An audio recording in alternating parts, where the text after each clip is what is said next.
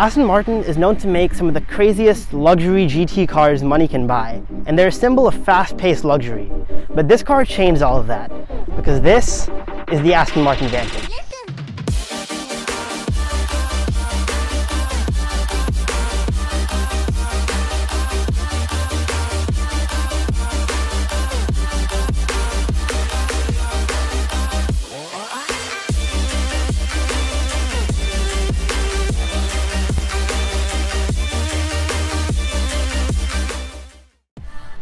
This car starts at $146,000. The UK-based squad tuned this car for racing, and you get a lot out of that money. In fact, you're probably going to see the Aston Martin Vantage make an appearance for next year's Formula 1 season as the safety car. The styling of this car is drastically different than the Astons that have come before it. Aston Martin put their top tea and crumpet designers on the job, and it shows.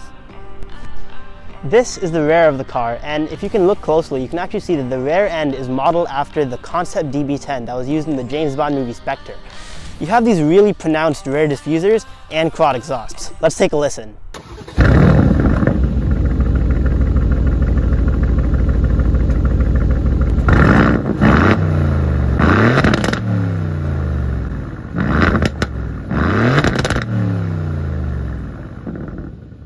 Now, that was one really good exhaust, but you know, if you listen a little closely, you might hear the sounds of Oktoberfest and Bratwurst. That's because this car has a 4-liter twin-turbo V8 with a whopping 503 horsepower, delivered to us by Mercedes-AMG. This marked the beginning of a long-lasting partnership with Mercedes, and that partnership has only continued to grow today. Now, if we get a little bit closer, it looks like there's an AMG badge that's common on all Mercedes-AMG cars. But if we get even closer, you see that it's actually a badge that says inspected by Aston Martin. The heart of this car is a Mercedes, but the relationship is much more than that.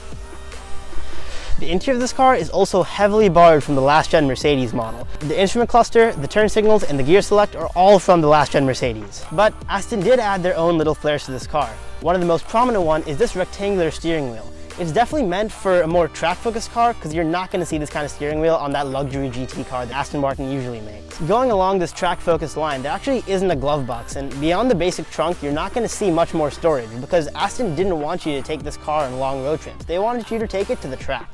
The only driving modes are Sport, Sport Plus, and Track. There's no normal cruising mode. And yeah, if Sport Plus sounds familiar, it's because you've probably heard it before used in all Mercedes-AMG models. The Aston Martin Vantage is a remarkable car. Its sleek design and its performance truly represent Aston Martin's dedication to excellence. Now, like every other car, it comes with its drawbacks. If you were going to buy an everyday supercar, the Vantage with not much storage and no comfort mode is probably not the one you want to go with. However, if you're looking for a really fun and elegant car to bring out your inner British super spy, then the Vantage does not disappoint.